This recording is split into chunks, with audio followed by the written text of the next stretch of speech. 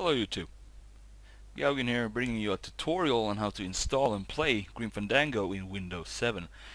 As you probably know, and that's why you're here, Grim Fandango does not work in Windows 7 and Vista, or it works, but if you don't want to play with distorted colors and shit on the screen, you gotta watch this tutorial.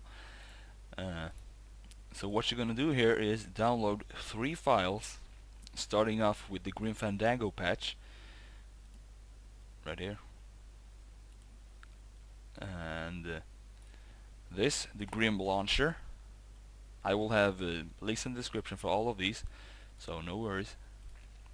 And Grim setup. Once you downloaded all of those, you open up the folder where you downloaded the shit, and you start off by double-clicking Grim setup. Run, and it prompts you to insert disk A. Do that. Pop that disk right in there. Feels so good. Oh, sorry.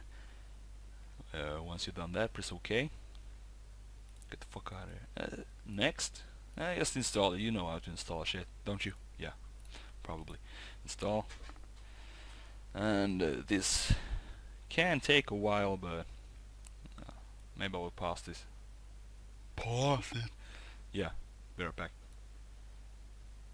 And yeah, what this installer does, it is installing everything from the CD to your hard drive, so you don't need to swap the disks when you get to a certain point in the game. You know, that got pretty irritating. But yeah, this is taking a while. So, how was your day? Oh, cool. Come on, Grim Fandango. Shit.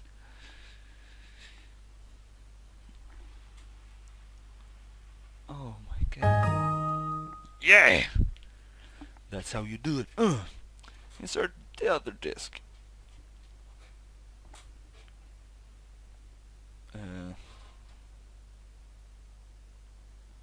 The disc doesn't wanna come out. Oh no, no. And insert.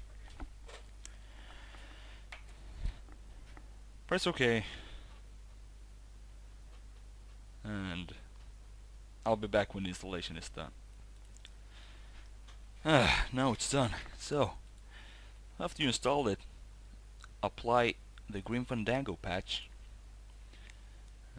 Continue. Yeah, good. Blah blah blah. And the Grim launcher that you downloaded, you're gonna put right here in the folder where you install the game. So LucasArts Grim, and drag that in here and replace the old one.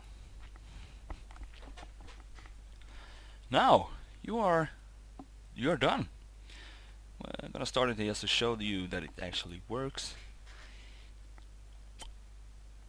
Some options here: close, launcher on play, run Grim from hard drive. So you don't need to swap the disks. It's pretty good.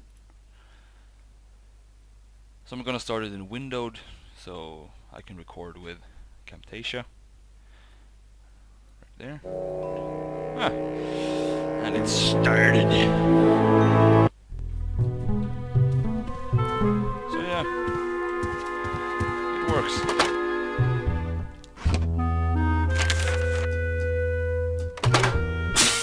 It's some sort of special work order. To all agents from Office Manager Don Copel. All right, you boneheads! Thank your lucky stars and get... Yeah, you get the idea. So, that's how you install and play Grim Fandango in Windows 7. Pretty easy, huh? See you next time.